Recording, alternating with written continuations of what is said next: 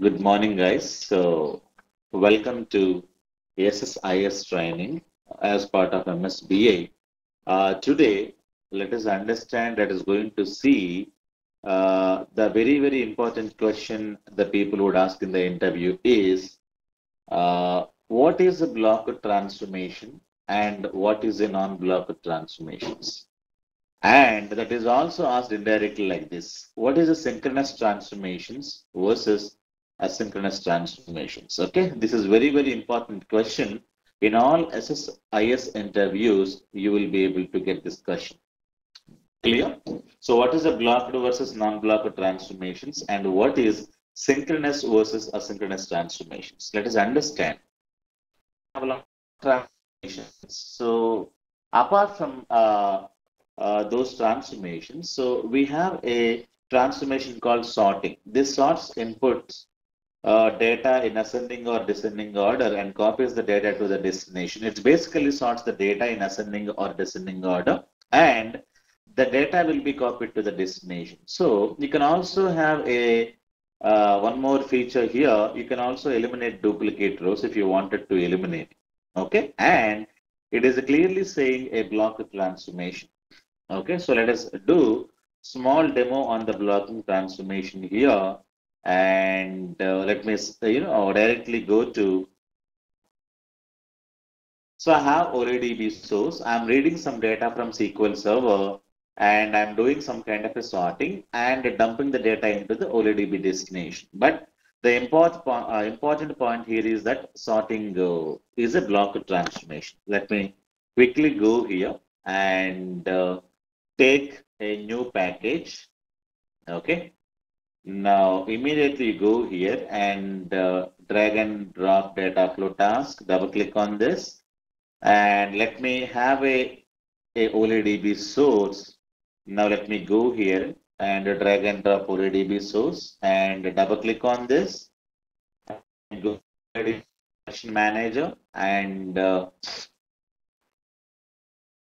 let me take a new connection manager and I'm using local server name. Normally this server name you will be going to get from the client or the customer. Okay, they'll give you IP address of the server where the source data is available. So I'll go here and choose one database called iBank database. You can have a test connection. It's working fine.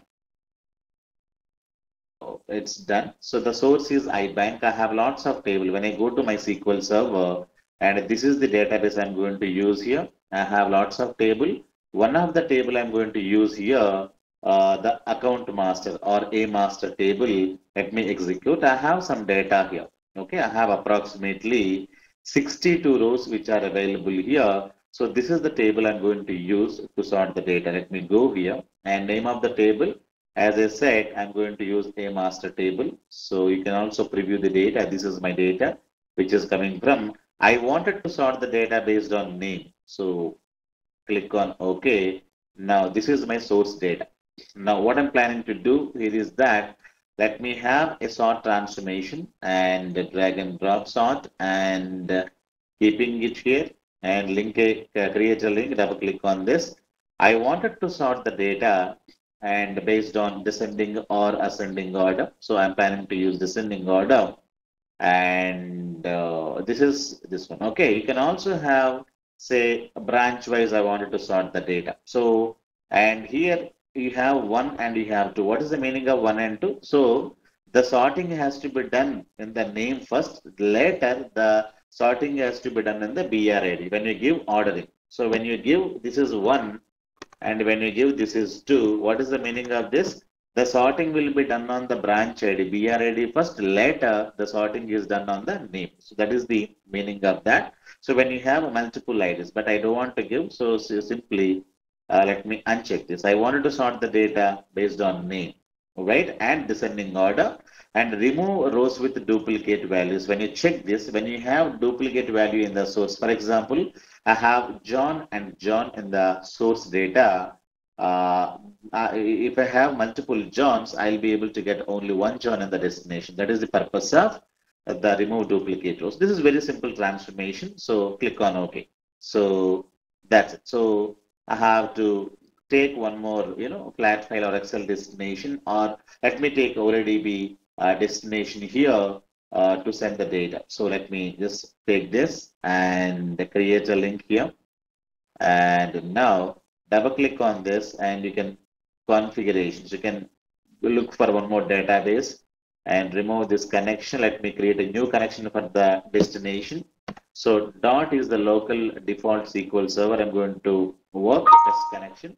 I'm able to connect to that server and I'm able to use now company database. And now I wanted to send all this data to this server. I have to create a blank table here. So normally the source data will be given by the customer. The destination table always, as a developer, you have to, create. So this is account master destination table. AM destination is a table name. So these are automatically created. You need not do. Only thing is that you have to change this. So this is a blank table gets created. Now the important thing is that you have to click on mappings. If you don't click on mappings, you will be able to see the red button here. Okay.